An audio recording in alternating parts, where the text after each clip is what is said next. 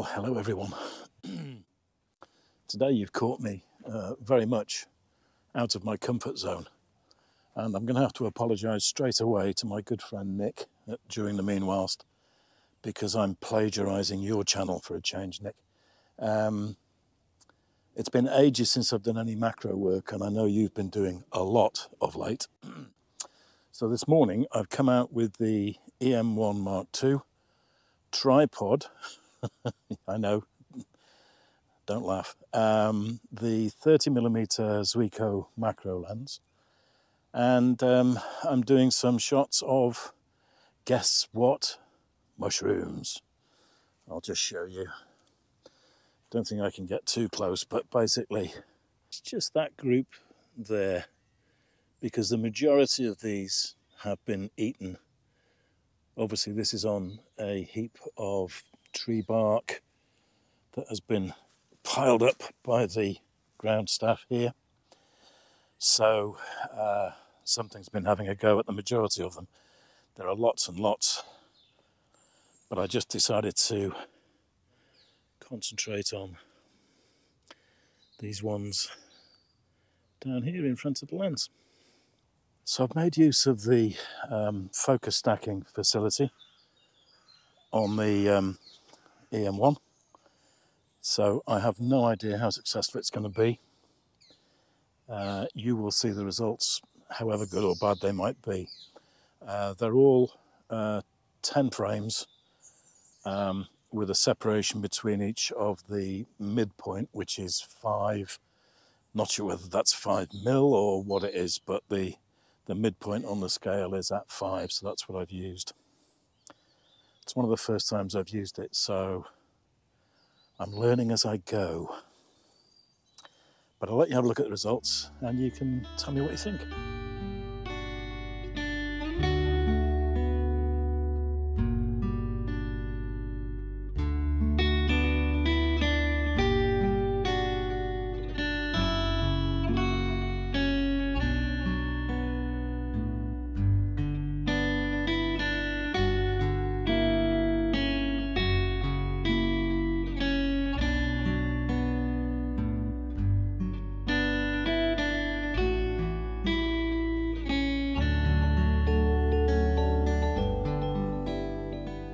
Right then, time to settle down for a little bit, I think, of internet retail therapy. Mankini. Or a thong, maybe. Hey, calm down. All right, Always happens when I... Calm down. Where's Alan? Yeah, calm down. Hiya, Alan. Slow down.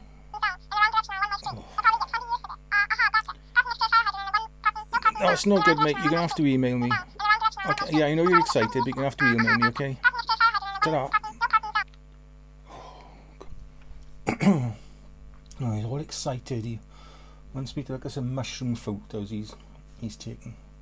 There's many mushrooms in Liverpool, surely. Well, you know, apart from the, you know, dodgy kind. Let's have a look. Oh dear God. Hang on, let's see if the second one's any better. I don't know where to start, really. You know, I mean, they're alright. The framing's all out on this one. This needs to be cropped to a 16:9. And this one, well, half of the mushroom's missing there. That's not good. Oh, I don't know. I thought Alan was a good photographer. Oh well. Let's get back to him. I'll send him a voice text. That's the best thing.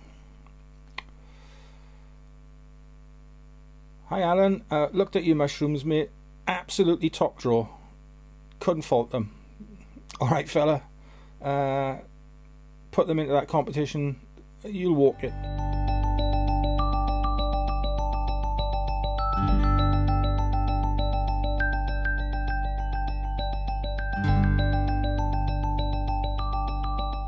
Every time I come down here, it's very local to me, and I think I'm right in saying it's the largest public park in Liverpool, but every time I come down here, I'm reminded of a good old friend of mine who is now sadly no longer with us, a real gentleman and an absolute genius in social photography, a Mr. Reg Coleman. Now, Reg, when I knew him, lived over on the Wirral. He was a fellow of the Royal Photographic Society, deservedly so, and he helped me put together my panel to get my qualifications for the BIPP, the British Institute of Professional Photography. So we got along very, very well. Prolific photographer, film photographer, did his own colour printing as well as black and white, but was a real character and an absolute gentleman, sadly missed. But whenever I said, oh, I've been round Sefton Park at the weekend, Reg, he'd go, you can't do that, that's my patch, you're not allowed on there. Typical Reg, a great guy. Well, it's early October now and the leaves are just starting to turn. I'm not sure whether it's going to be one of those years where they fall very quickly or not. There's a very light breeze today, which was a bit of an issue with those fungi shots that I've just done and talked about. Might completely ruin them. You'll see them whether they're good or not.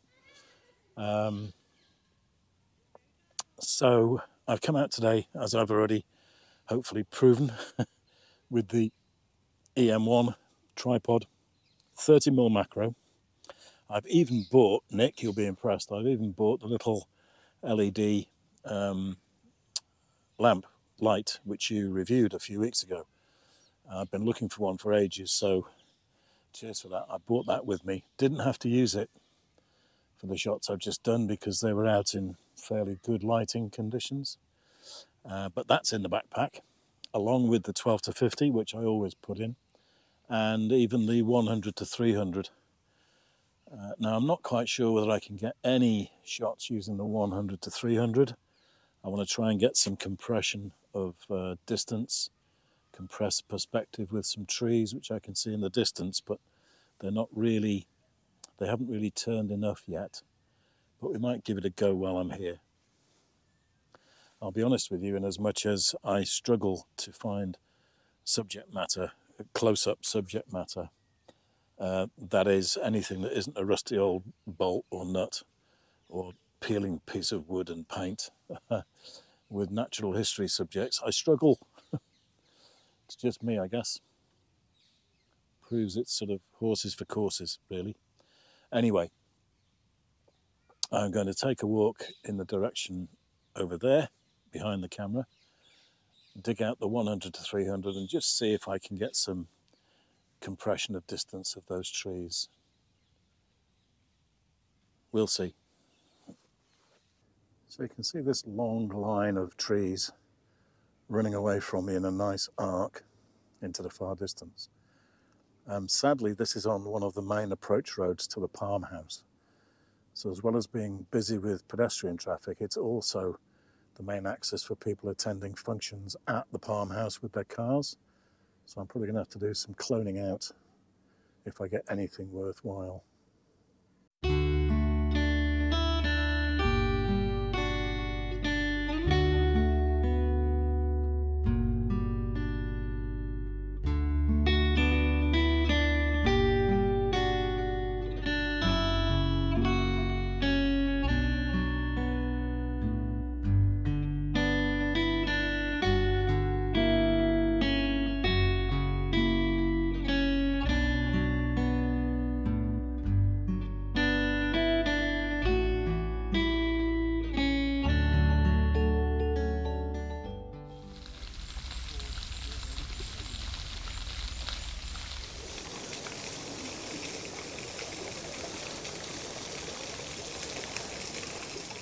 Quite a short outing, really.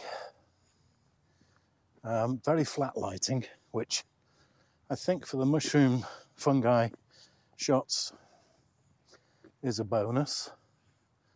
not so much for the other ones. I'm hoping I've got a keeper with the 100 to 300 of some leaves that have turned or are turning.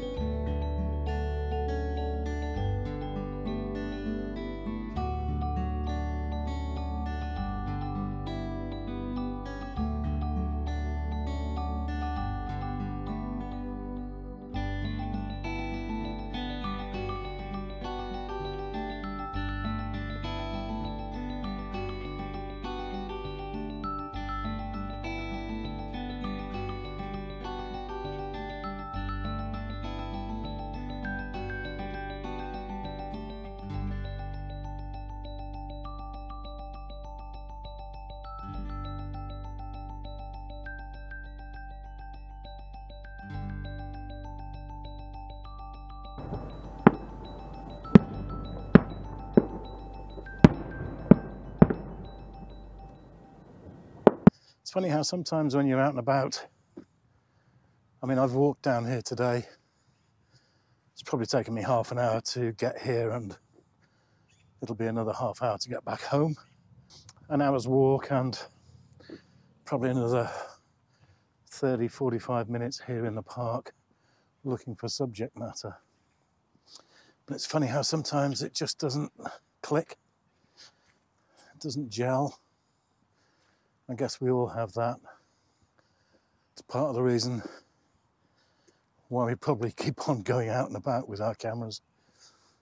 The column at the end, by the way, marks one of the main entrances into Sefton Park. So I'm practically at the end of Sefton Park. And beyond that is Princess Park. And beyond that is home. If I get any more subject matter screaming at me to take a photo, I'll put them up at the end. But if not, I'm going to say, as always, enjoy your photography, even on those occasions when things just don't click for you. And I'll see you all very soon. So take care. Bye for now.